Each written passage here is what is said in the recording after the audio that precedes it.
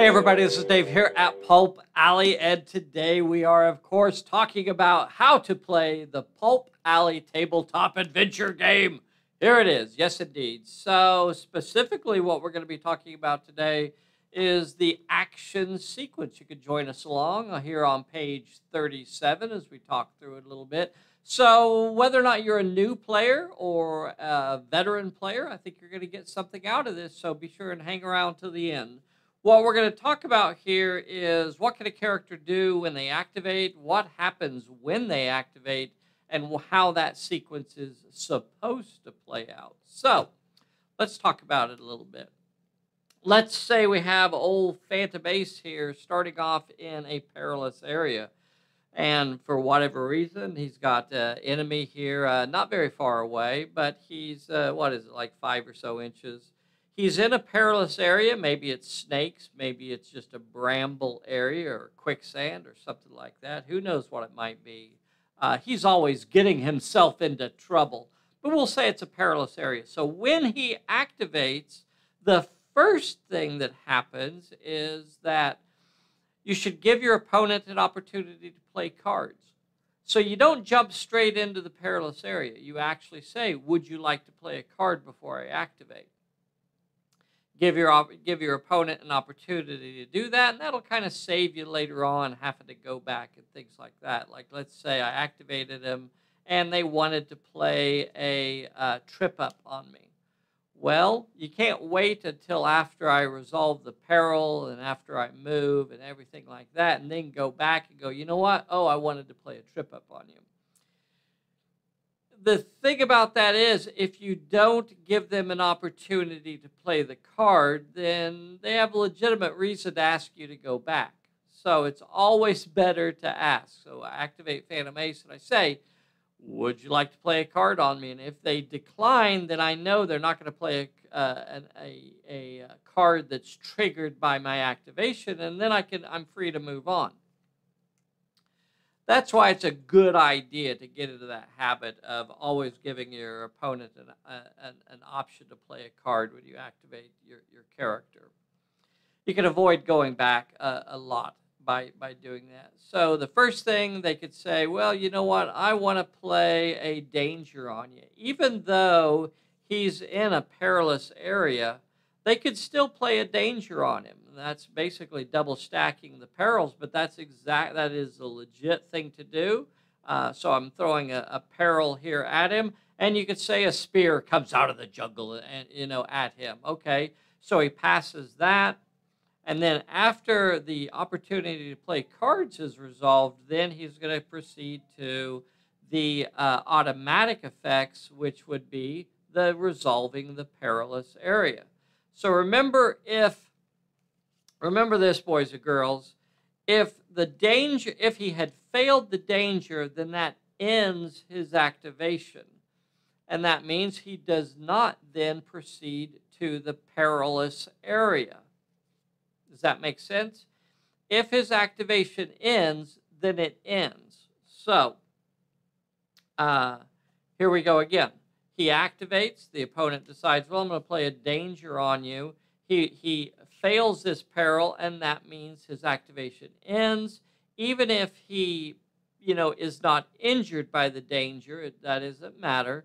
Or if he is injured by the danger. Either way, if he fails the peril, then he is going to end his activation right there. And that means nothing else happens during his activation. So he does not then proceed to the automatic effects. So let's say for this example, he passes the danger, and then he's going to proceed to the automatic effects. And in this case, it is the perilous area. Could be anything. So let's say he passes that. Now, what if the opponent was holding a trip up in his hand and then wanted to go back and play a trip up? Well, that part of the turn has already passed. The opportunity to play fortune effects could be played before the perilous area, and that's when they're supposed to be played. You can play multiple cards based on the same the same trigger, which in this case is when an enemy activates. So let's say the opponent was holding a trip up and a danger. So let's think about that. Let's see how that plays out. So the first thing that the opponent does is they say, well, I'm going to throw a danger on you. Okay, well, what if Phantom Ace passes that? And then they say, okay, now I'm going to put a trip up on you.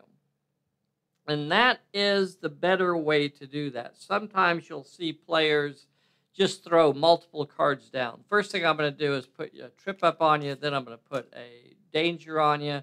That's not really the way that should be done. You should play one card at a time, resolve it, and then play the other card. And that gives you that opportunity to see whether or not you even need to play it. Because if he fails the danger, then he's not going to move anyway. So that is a legit way to do that. You play the danger. You find out if that's going to stop him. And if it doesn't, then you drop the trip up on him. And then that's going to definitely prevent him from moving over 3 inches. But let's pretend that the trip up was not part of it for this example as we go forward. So he passes the danger. The next thing he has to do is try to pass the perilous area. So he passes that.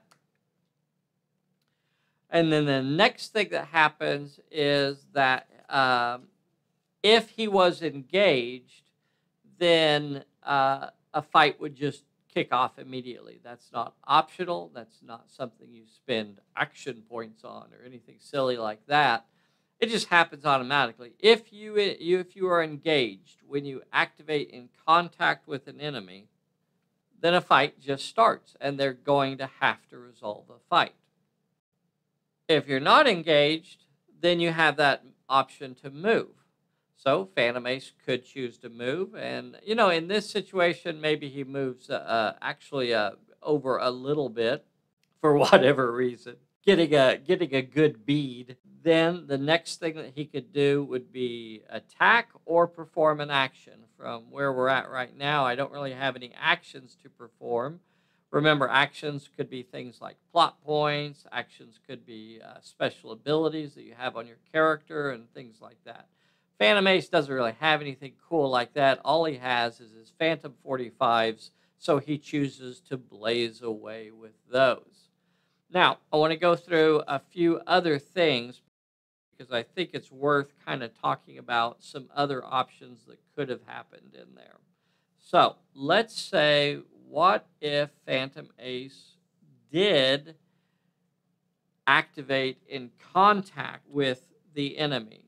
If Phantom Ace activates in contact with an enemy, most of the same stuff still occurs. The first thing that can happen is the opponent gets to play cards.